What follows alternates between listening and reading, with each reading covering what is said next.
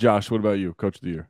I'm going with my guy who came into the league together, Mark Daigneault Oh in yeah, that's OKC. a Yeah, that's a favorite right now. Last I checked. yeah, that's my guy. That's probably the best coach I've ever had in my life. So I Really? gotta go What with Mark. what Yeah, made him so great? Yeah.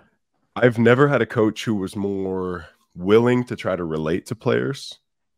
Right? I think one of the things that people don't see is that when you get to the professional level, like it changes from a coach player relationship to more like a colleague relationship. You know what I Mhm. mean? Where it's like, because let's be honest, like who has the power in the league? The player, Right. right? Like the players have a majority of the power, Yeah. right? And so it's a weirder dynamic, but like the guy was super relatable and had like a good open door policy that just made him great with relating to his players. Like he had his office set up right next to the court. It was like a daily thing, bring you in, talk to you about anything but basketball.